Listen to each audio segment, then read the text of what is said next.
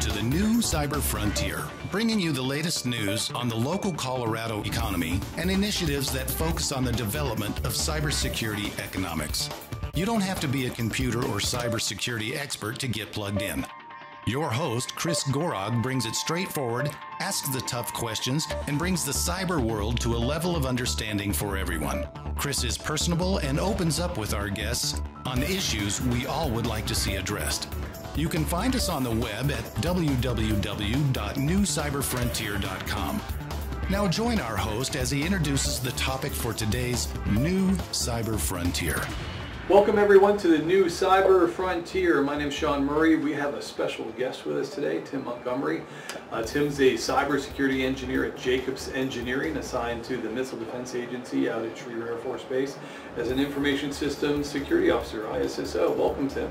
Hi, how are we doing? Good, good. Hey, we appreciate you, taking some time out and coming down to talk to us today. But who's Tim? Who's Tim Montgomery?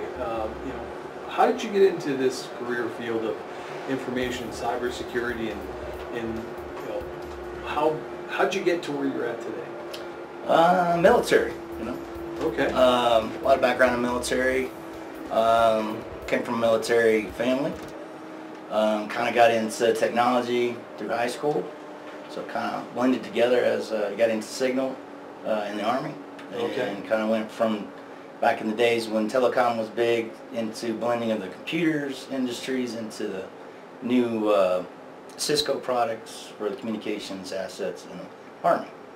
So Okay. I kind of went into going to school to get security, master's in security, which also led into more computers. So as computers started to evolve, started blending into more of the systems in the military, I got my hands deeper and deeper into connecting how technologies start to change.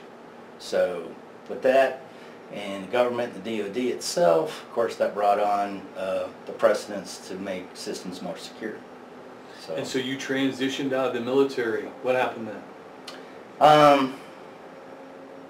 Actually, I kind of stayed with the National Guards for a very long time, and I got my master's degree, and then about 2015 or so, I've been a contractor for a few years now, and I kind of went back and forth overseas, and got with the Missile Defense Agency out of Schriever, and ended up in a group of well-qualified individuals helping with the cybersecurity requirements there, and got into projects, and system engineering kind of lent its hand to getting me into cyber more and more and more as we went along. So eventually I moved over into actually doing cyber permanently, and of course with the background and the skill set of a system engineer, system infrastructure changes, understand IT services, kind of blends together very well to understand how cyber can impact a live system and its operations. We've talked about this in previous programs as well. What do you feel about a person, many disciplines, right, in cybersecurity, and some of those disciplines, an organization can be more successful when its staff has a good technical background, growing up in the industry as an IT or sysadmin, database administrator, software engineering. Having an understanding of the technology is the point, right? How does that contribute to the success of somebody who wants to be a cybersecurity person in any of those disciplines?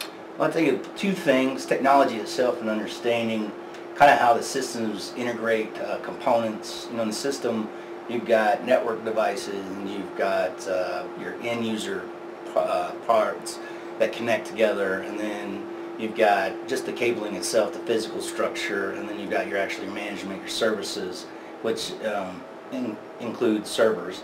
So understanding how they integrate, how services move across, how firewalls impact day-to-day operations or services, even logging into a client or a desktop can impact you if it doesn't get over and get authenticated correctly. So especially in the DoD.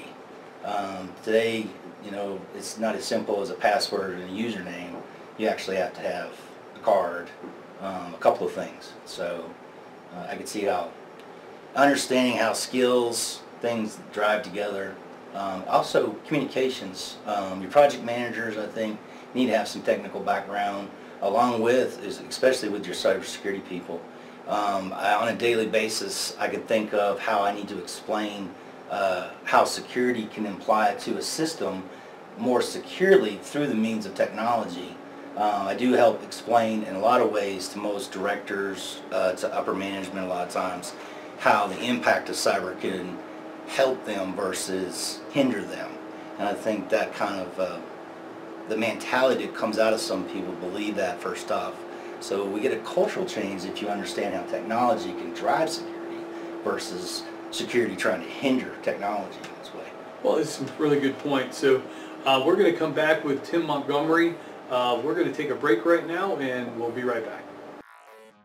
We'll be right back with the rest of today's show right after these brief messages from our sponsors.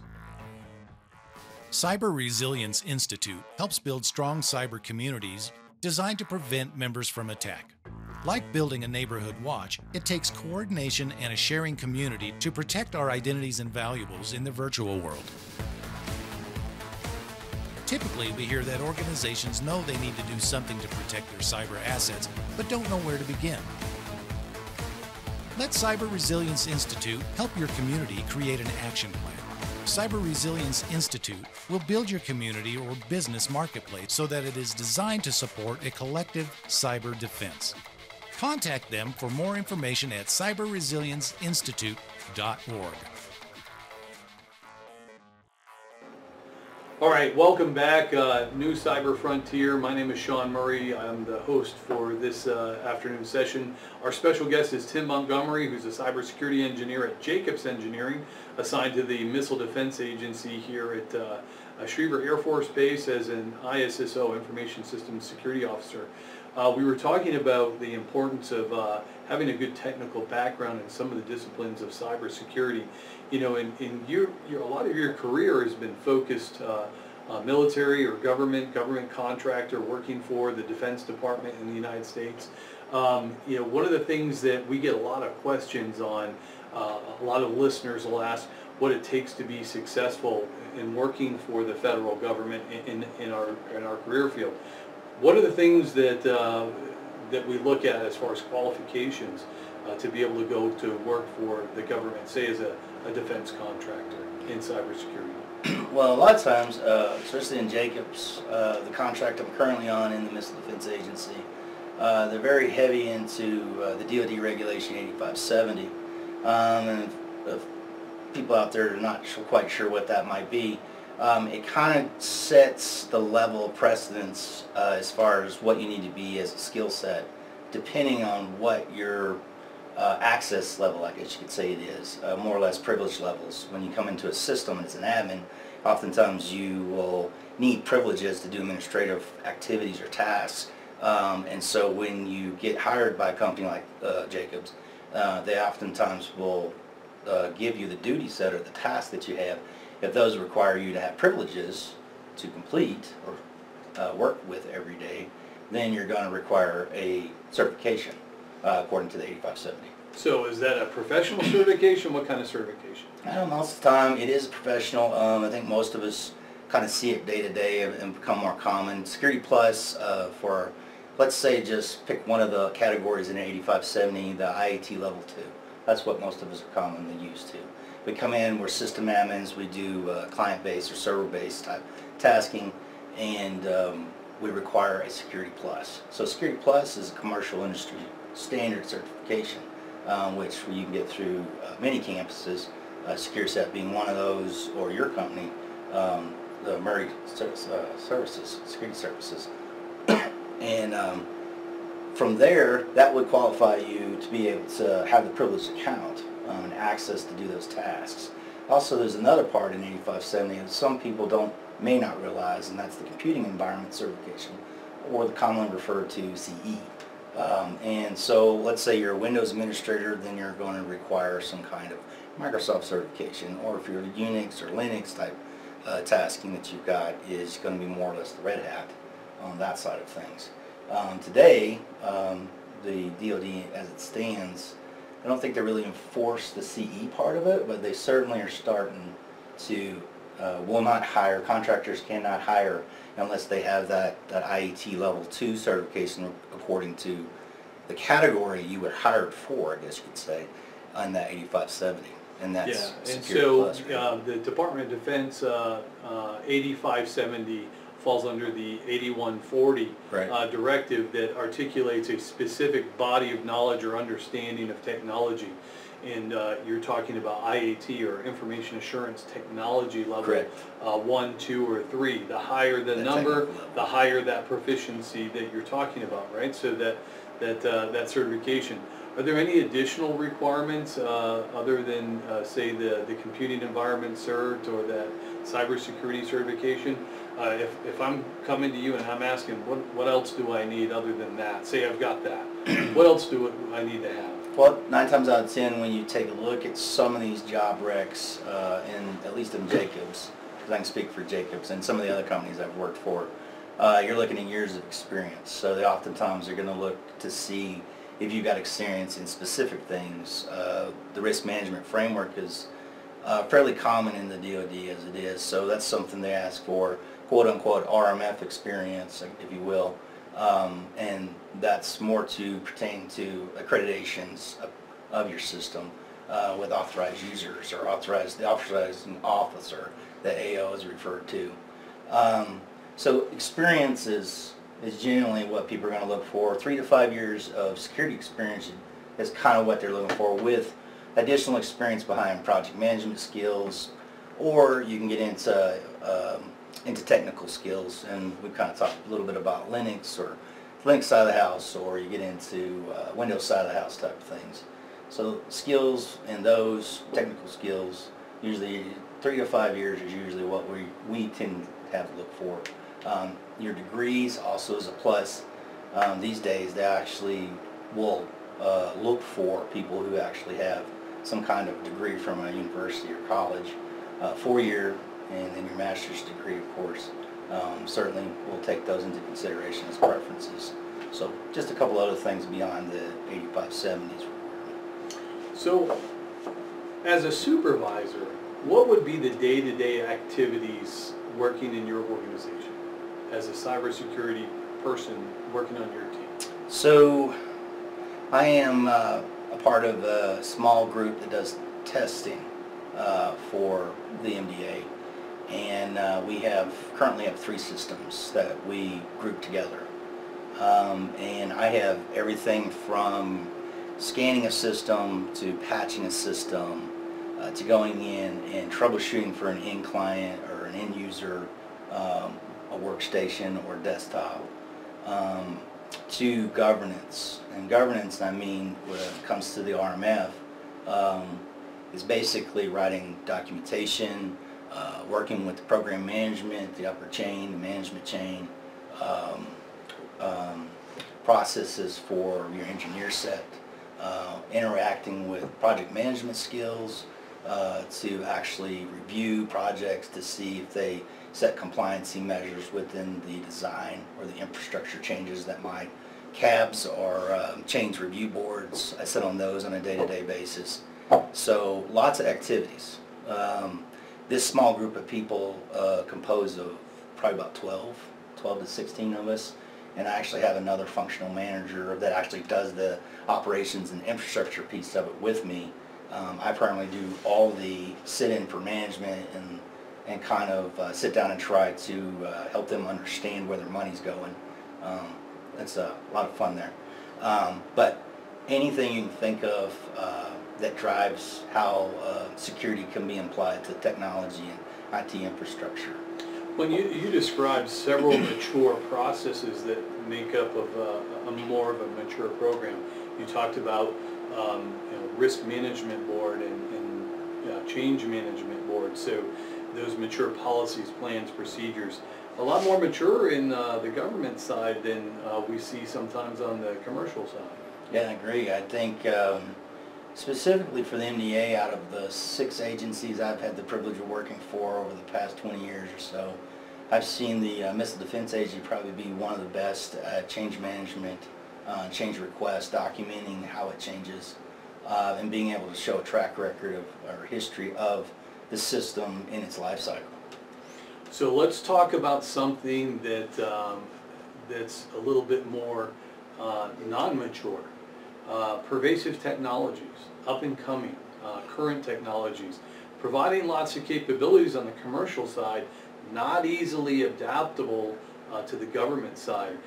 Technologies like blockchain, IoT, Internet of Things, autonomous vehicles, driving themselves, artificial intelligence. Do you see any of that technology being implemented on the government side? There are some things starting to trend, I would say. I want to say from what I've got a chance to see, there's in its infancy. There are some agencies out there, though, I guarantee you, DARPA's projects within some of the universities I've seen are starting to blend how military might use something like that, like blockchain, or in autonomous vehicles. We've seen drones, first-hand experience in Iraq, some of the drones to help protect us from the oncoming missiles and things of that nature. So, been the privilege of being saved by a drone in a fog. So, so good experience, right? Exactly. Good example. Exactly. So, you also participate outside of the government in various activities. You're an instructor at a local college, a university here as a professor. You're also involved in blockchain technology, where you're a contributor to that body of knowledge. How rewarding are those experiences, and give us a little bit of background on what you're doing in those areas. Well, in the university I work for, I think the reward for me is watching individuals connect the dots. It's one of the biggest pleasures I think anyone who teaches can have, being able to put the knowledge out there, trying to strive to gain a pool of individuals skilled to be able to drive the workforce. I know that the statistics are alarming as far as how many positions are out there and how short we are as far as cybersecurity or information security or information assurance professionals, however you want to put it there. But yeah, I'd say we're working diligently at trying to come up with ways to support gaining individuals and helping them get skills that would be more appropriate as far as what the requirements are in the DoD. So certain universities do have 24-week programs. Other universities have supported helping companies interact and drive the pool of individuals to be skilled. And of course, like your company does, it actually supports the boot camps and instructors to be able to help people gain that knowledge and get certified here and locally. So I just say that oftentimes it's people who want to drive. They're the ones who want to come in and do. They have a hunger, and they just need somebody to show them. Direct that energy. To get that energy in there and get it flowing. And the industry for cyber is exploding across the board. And I just think it's a great time to be in cyber. Yeah, it's just one of those areas where there's just so much happening. There's just not enough people in the industry feeding those requirements.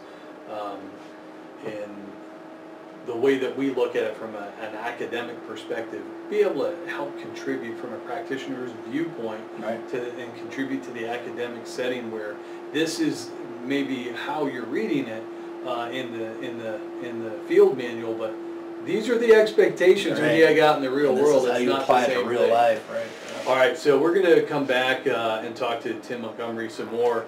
This is Shawn Murray with the New Cyber Frontier. We're going to break for our sponsor. We'll be right back with the rest of today's show right after these brief messages from our sponsors. Cyber Resilience Institute helps build strong cyber communities designed to prevent members from attack. Like building a neighborhood watch, it takes coordination and a sharing community to protect our identities and valuables in the virtual world. Typically, we hear that organizations know they need to do something to protect their cyber assets, but don't know where to begin. Let Cyber Resilience Institute help your community create an action plan. Cyber Resilience Institute will build your community or business marketplace so that it is designed to support a collective cyber defense. Contact them for more information at cyberresilienceinstitute.org. Welcome back, Shawn Murray, New Cyber Frontier. Our special guest today is Tim Montgomery, cybersecurity engineer at Jacobs Engineering, assigned to the Missile Defense Agency as an ISSO, Information Systems Security Officer.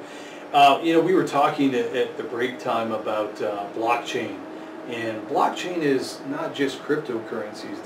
There's so much more. So much more. Smart cities and cryptocurrencies and illegal documents. Yeah, it's a good way to trade without anonymously. To be able to any type of trade or retail, any type of mechanism that would prevent individuals from understanding how who someone is, and do it in a way where it has integrity, non-repudiation. So, yeah, the blockchain industry is just starting out, and it's very, not a lot of applications at this point. And of course, we all know Bitcoin.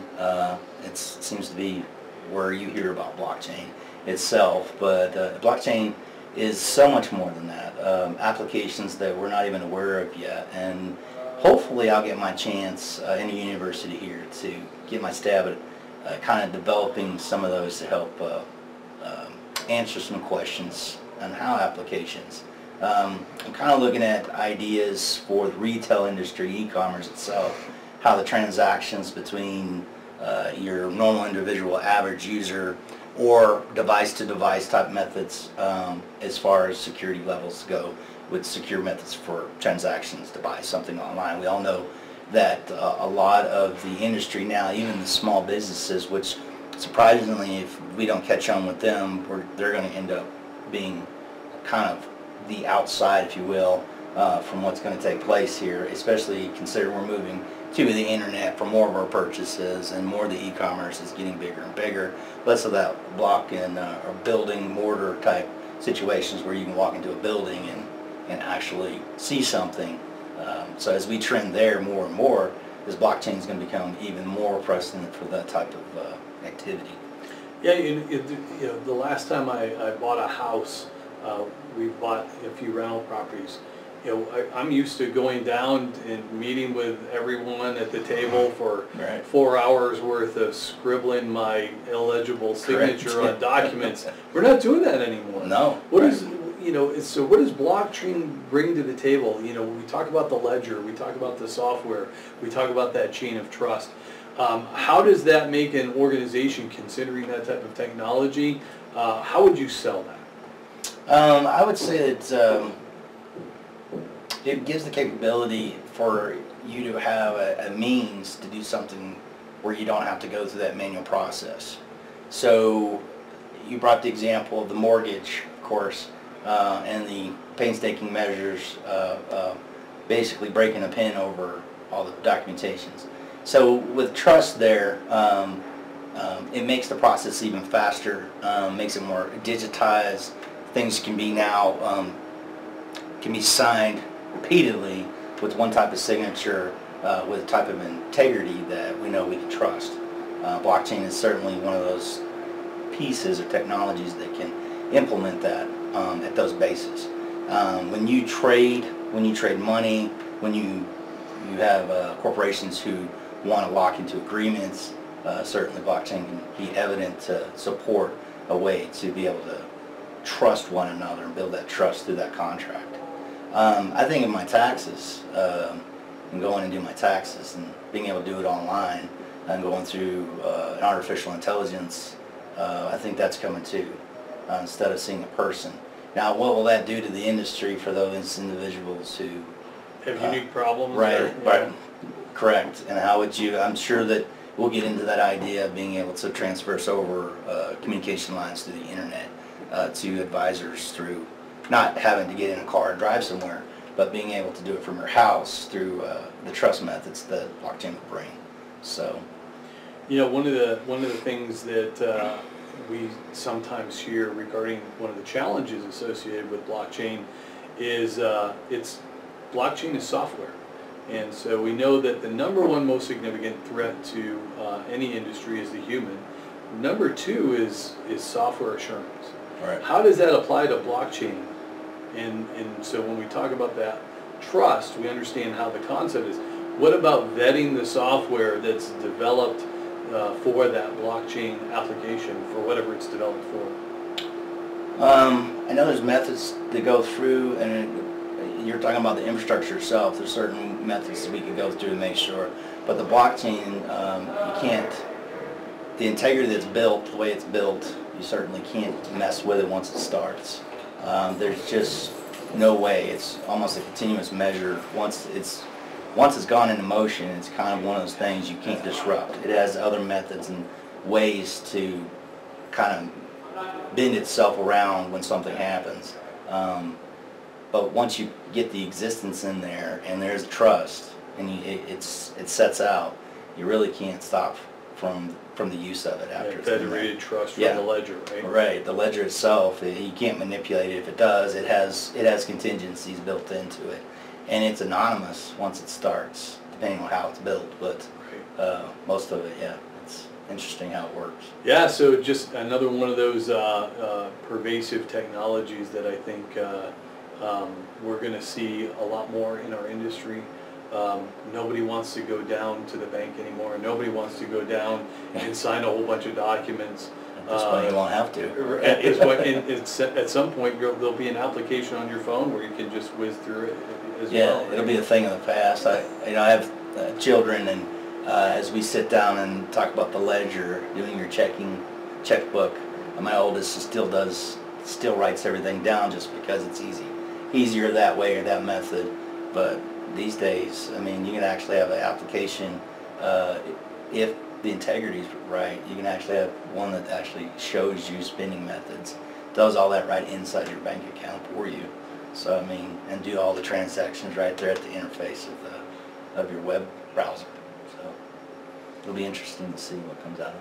Yeah, appreciate your contributions. We'll have to do a follow-up at some later point as we get more mature into this technology. 3 to 5 years, what do you think? I always ask this question in my interviews. Yeah, 3 to 5 years, where are we? Interview question. Yeah, but it's your typical trick. It is, because I like to get people's perspective. There is so much happening. We're putting people through an academic program for technologies that haven't even been developed. We were talking about quantum computing. IBM stored 2 years ago, was able to store 1 bit of data on an atom. Mm-hmm. So we're starting to do computing at the atomic level. 3 to 5 years, where are we? What challenges do you think we're going to be faced with? Well, 5 years out, I think we're the slow rise of cyber anyway, and the technology as it's moving at the rate in which you're explaining there, we're going to be playing catch up. We always are, right? Yeah, we've got to devise a way to bring about a lot better means. I saw an article over Cyberary, and it was talking about the automations, the impact of automations. I know that McAfee's been working some of these things, entertaining projects in the DoD to support a anonymous way for the client itself to kind of understand through its own means, because it's a conscious connection to all the other devices, the mesh topology. But McAfee has something similar to that coming out, if they haven't already come out in most industries, to support detecting certain ambiguous or virus detection type measures, and then feeding that information up to make a calculated risk, and then allowing a person to say yes or no to that, and then it's basically building right inside the library and then spin it right back out to all the other clients. It's instantly protected within hours. So I think that's going to be a major thing that's going to have a big role in the play of how we do things. Also, the method that we're going to use to kind of connect to devices, I think, is coming down the pike too. So that would support your ability to identify, being able to identify with certain factors inside when you log into a place. And other things, that boggles my mind some days, of how the DoD might be implying certain things of that nature. But with virtualization coming and the way virtualization impacted how the desktop performed, I think they'll pick up steadily on that factor. So.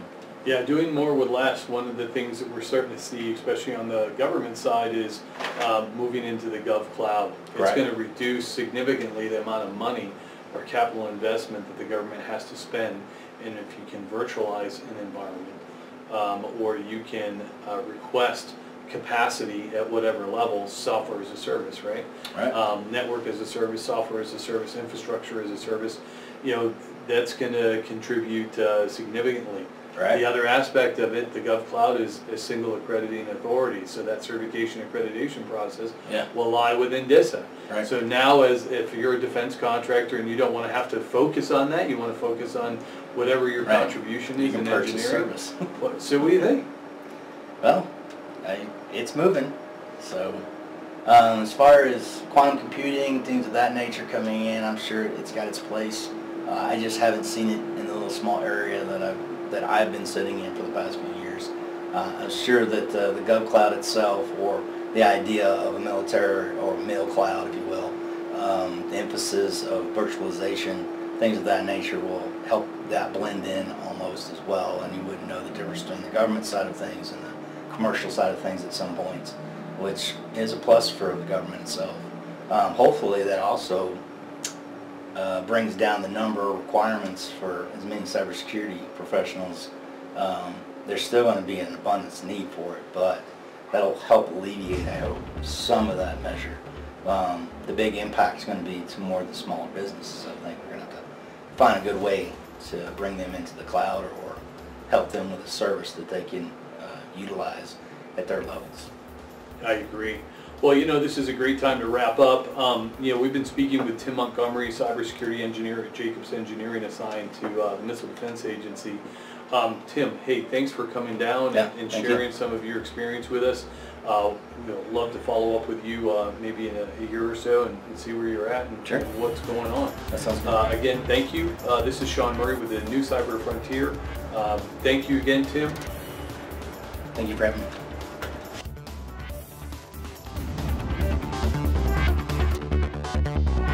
We hope you have enjoyed this episode of New Cyber Frontier.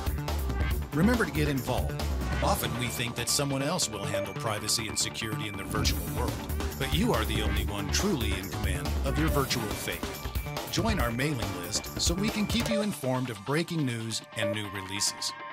If you have an idea, if you have a question that you would like to hear answered, or if you want to get involved with our efforts, reach out to us at newcyberfrontier.com. We also encourage you to visit our sponsors' links, as they are the ones that really make this show possible. I want to thank each of you for supporting the show, and we look forward to seeing you back for the next episode of New Cyber Frontier.